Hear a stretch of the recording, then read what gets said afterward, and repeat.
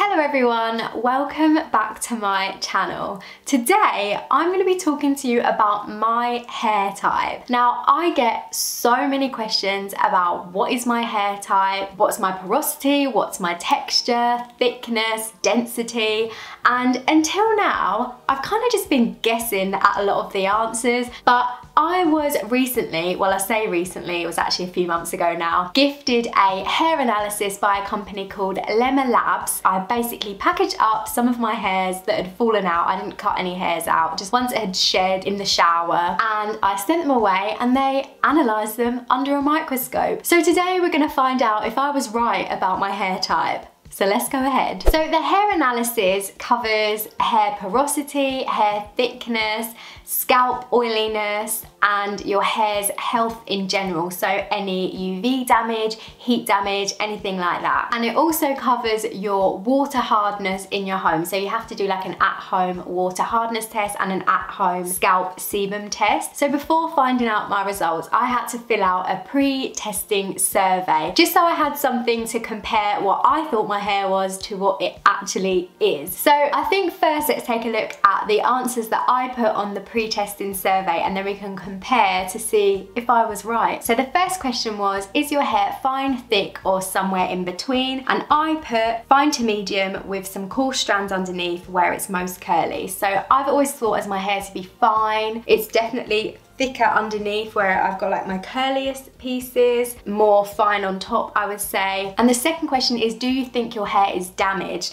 And I said not in general, but perhaps slightly at the ends because it's been a while since I had a cut. In general, I think my hair is pretty healthy. I don't use any heat on it or anything, only when I diffuse, and I don't use a high heat, so I'd say my hair is pretty healthy. And the next question, describe the porosity of your hair. I put low to medium. Describe the condition of your scalp, and I said it's been a lot more oily recently, so I'd say between normal and oily. Describe the water in your home. I'd said hard water. I've got pretty hard water where I live. Describe the strength of your hair, strong, average, or weak, and I said average. And then I had to describe some of the products that I use on my hair and list any general feelings towards my hair. I said it's easily over moisturized, soft on the wavy top layers, and often lacks structure. So now let's have a little look at the final report, my hair analysis, and see if I was correct. To begin the report, they talk about what they test. So they've covered thickness, porosity, scalp sebum, water hardness, and any damage. And then it goes into my hair summary. So there's actually some like microscopic study pictures of my hair, so you can see any damage. Underneath the pictures, it actually says that I do have some damage. Dun dun dun! So I have some UV damage and some physical damage. So the UV damage is obviously from the sun, and I know that I definitely do have UV damage, especially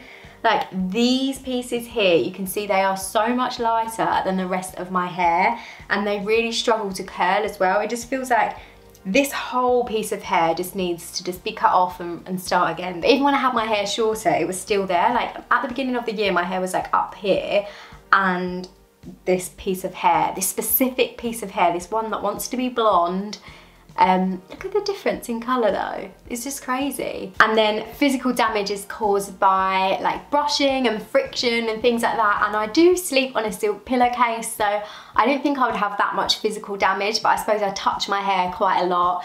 And we were just coming out of winter when I sent my results across, so I'd been like wearing coats and scarves and things, so that could be another reason for that. I don't have any chemical damage because I have never dyed my hair, and I don't have any heat damage because I haven't used heat on my hair for 3 years. I've not used heat on my hair for other than diffusing, but that kind of disperses the air, and I use like medium heat, so it's really good to know that the way I've been diffusing my hair hasn't caused any kind of heat damage. So moving on to the thickness of my hair. Now I thought, and I was pretty sure of this, that my hair was fine to medium, mainly fine I thought. Obviously I've got thousands of hairs on my head, but out of the 20 or so hairs that I sent across to be analysed, the majority of them were medium thick. So they fall within the medium, so it's fine, medium or coarse, and my hair is medium towards coarse.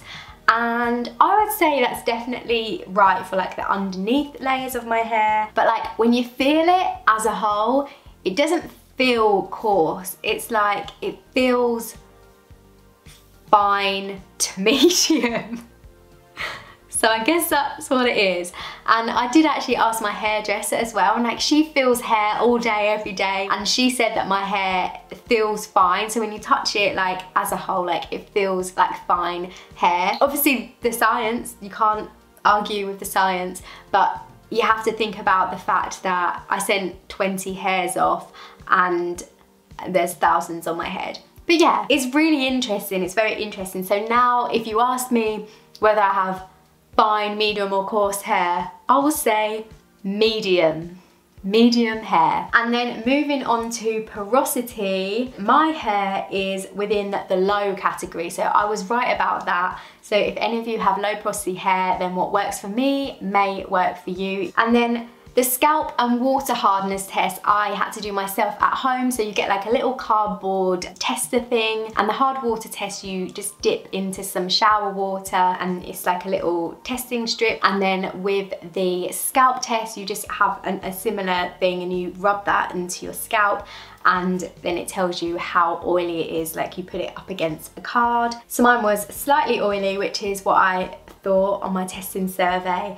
And my water hardness is medium hard. It's good to know that I kind of had a good idea of my hair and water and scalp. The analysis then goes into more detail about the damage in my hair with some recommendations on how to prevent further damage. It also goes into more detail about my hair properties with routine recommendations based on my hair type. It talks about protein and how thicker strands generally aren't compatible with protein-enriched products, which I've personally found not to be true for my hair. It also talks about styling and damage management and gives some recommendations on ingredients that will and won't work for my hair, along with some product recommendations, which include things like shampoos, conditioners, hair tools and styling products. So there you go, those are my hair analysis results, and I don't think I was too far off on most of the points. I think there's a few things that obviously I didn't realise that the majority of my hair, the strands that I sent in, were medium thick. So it's interesting to know my hair isn't fine hair, so I'm definitely going to be paying attention to that and taking that on board. For me, the biggest benefit of this was figuring out my porosity and my hair thickness, and I think they do a specific test just for that. So this is like the full package where you get routine recommendations,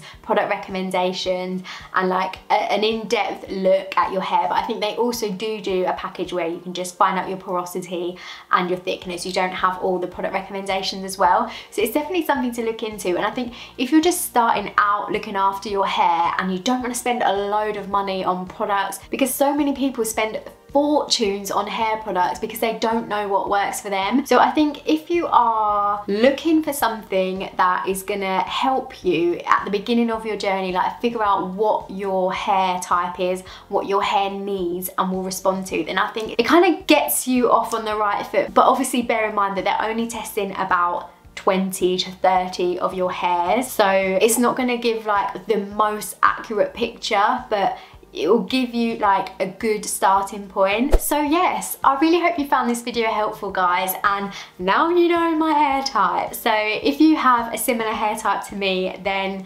hopefully my videos and product recommendations will be even more beneficial to you now. But yeah, I really hope you enjoyed the video. Let me know in the comments below if any of you guys have had a hair analysis, if you're looking to get a hair analysis, and thank you so much to Lemma Labs for thinking of me for this hair analysis. I've wanted to get my hair analysed under a microscope for so long. But yeah, if you did enjoy the video, please feel free to give it a like, leave a comment, and don't forget to hit the subscribe button, and I'll see you soon. Bye guys.